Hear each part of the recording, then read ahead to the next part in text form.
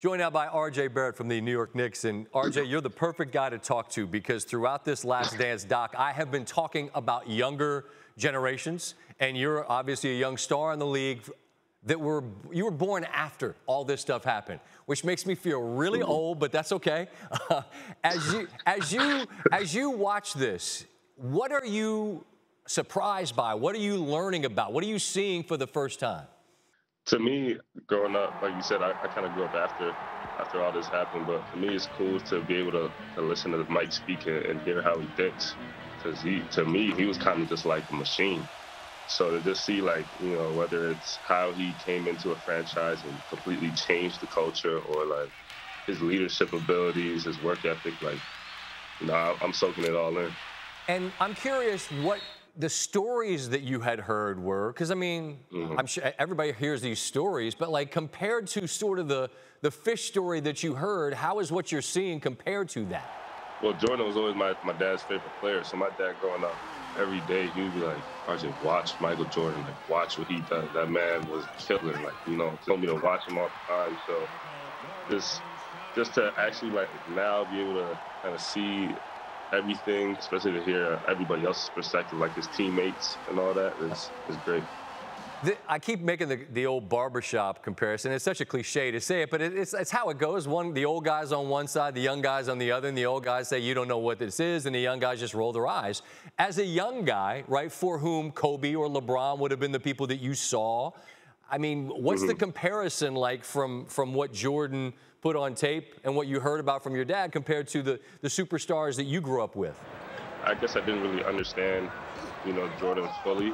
And I think I have a better picture now, and it's just like he had to go up against the bad boys. Like they had Jordan rules. He had to go completely change his body and do many different things. Like, you know, I'm not taking anything away from, you know, Kobe and LeBron, but like he kind of changed the NBA in a way too. So Jordan's the best player ever. So we're all trying to, you know, trying to get there, trying to surpass him. Is that what you think? You the best player ever? I mean, is that the way you view it?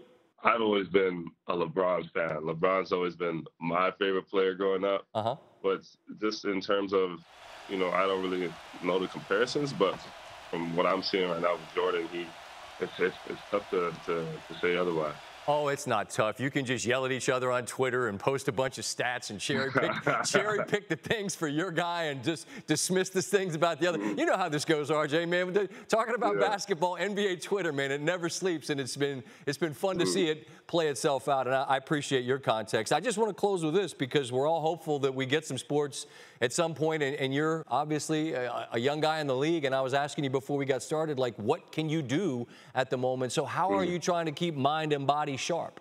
I actually have, you know, some of my closest friends with me, and we work out and every day, you know, just trying to stay active, trying to, you know, whether it's we have the hoop in the driveway. You're out old school shooting hoops in the driveway? Come on. Yeah, man.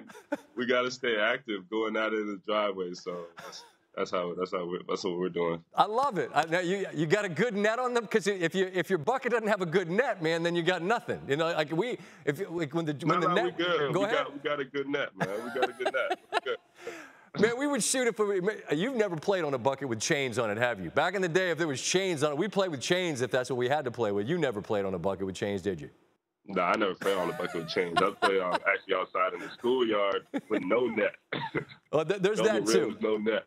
This is great. The generational conversations about basketball never cease to be entertaining to me anyway. RJ, I appreciate you taking the time, giving us your thoughts. Stay healthy, and hopefully we see you guys out there sooner than later, all right? Sure. Thank you for having me. Thanks for watching ESPN on YouTube. For live streaming sports and premium content, subscribe to ESPN+.